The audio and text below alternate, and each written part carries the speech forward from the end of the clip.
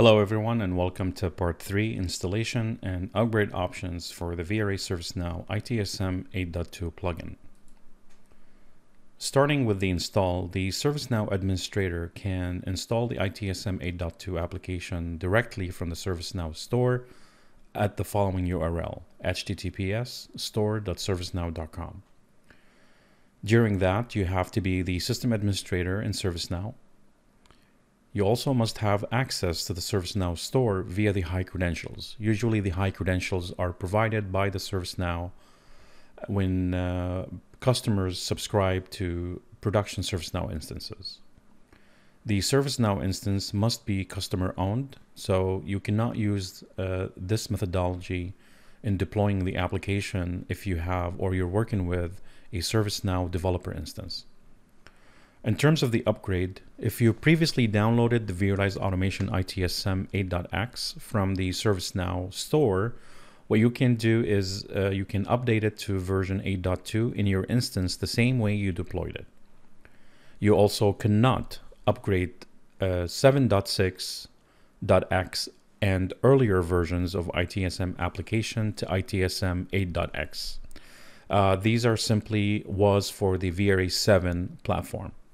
So there are two separate applications. You also want to check the upgrade prerequisite in page 7 of the ITSM 8.2 plugin installation guide. I will post a link to the installation guide in the description below. Now, in terms of the procedures, we have two procedures to install the application. We have, of course, the supported way of installing the ITSM 8.2, which unfortunately I will not be able to demo in this video since I don't really own any production instances. But the procedure is pretty straightforward. What you need to do first, you need to add the ITSM application to your Servicenow instance. You log in into the Servicenow as the system administrator at store.servicenow.com. You search for the VMware vRealize Automation ITSM application 8.2. Once you've found the application, click on the application to view the details, and on the top right corner you should see the Manage Entitlements. Select, when you click on the Manage Entitlements, you can select the Servicenow instance that you want to install or add the application to. Once you click OK, the application now is ready for installation. What we simply did here, we simply added it to your Servicenow instance. On the installation of the application as a system administrator, now you can go to System Applications, All Available Applications, and then All. Search again for the VMware vRealize Automation ITSM application and simply click Install. Now, in terms of what we're doing here in this multi-part video blog series is we're using the XML methodology. And the XML methodology or procedure, you need first, of course, to have the ITSM 8.2 XML file. I'm not at a liberty of providing that XML file, so you will need to work with your VMware account team to have access to that XML file if you're planning to install the plugin on a developer instance, for example. What you need to do is you log in into your Servicenow portal, again, as the system administrator, and simply type system update set in the search field. And then from the menu at the bottom, you select the retrieved update set from the menu and you click on the import update set from XML. Here you will click choose file on the dialog here to choose the file to upload, of course, and then you would select the vRealize Automation XML file and simply click upload. Once you click upload, the application will be available in the retrieved update set. And what you want to do is you basically click on the VMware vRealize Automation ITSM application in the name column.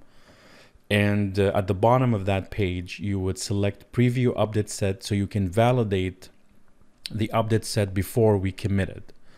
A dialog box here will confirm the update set validation. Once you click on the preview update set, you will see 9 errors. Again, this is because not the standard way of deploying this, so these 9 errors are expected.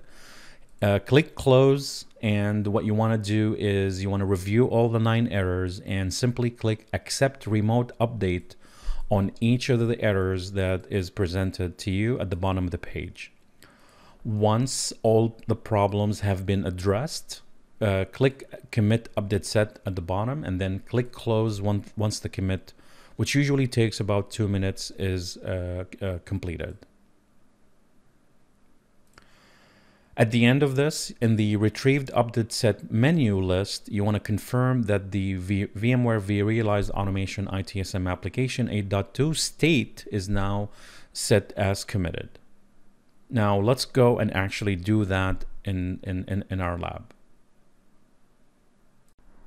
So here I'm accessing the store.servicenow.com page, and I've already searched for VMware vRealize Automation ITSM application. And then I got 2 results here. Got the 8.2 version for the 8.2 VRA and 8.1, and we got the 7.6 version for the VRA 7 platform. If you click on the application, this is where you can look at some of the product details and summary features, key features, requirements. Also, you can see the version of the application that you're trying to add, as well the compatibility in terms of what ServiceNow instances this application is supported on. The installation guide is listed under the supporting links and docs. Again, I will post a link in the description below, but I just wanted to show you how and what this looks like in the ServiceNow store. Now, I do have a developer instance here that I spun up from developer.servicenow.com. And what we're going to do here, we're going to follow the same steps that we've just touched on to actually install the application. So the first thing I'm going to do here is look for system update sets. That's going to get us the menu. I'm going to go to the retrieved update sets in the menu here. And I'm simply going to click on import update set from the XML. I'm going to click on choose file options and select my XML file. Once the XML file is selected, I'm going to hit upload. And once it's uploaded, we will be clicking on the application itself. Once it's listed, and then click on the preview update set option once the page is loaded. The update set preview will take a couple of minutes.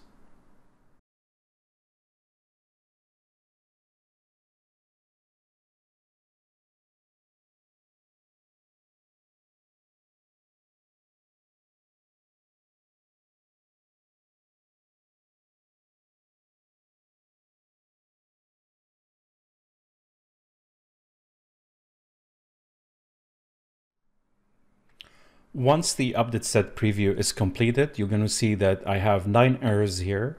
And what we're going to do, we're going to hit close, and we're going to scroll down at the bottom to review all the 9 errors. These errors are, like I mentioned, are expected since we're not doing this via the ServiceNow store and we're doing it manually. So what I'm going to do here, I'm going to accept remote update on each of those errors that you see listed here until they all disappear. So we got 7, remaining 6, accept,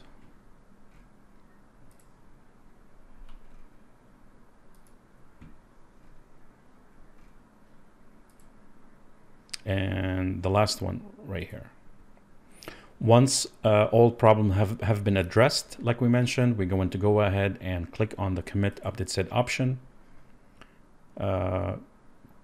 And this, like I mentioned, is going to take about 2 minutes, and we'll pause the video right here until it's completed.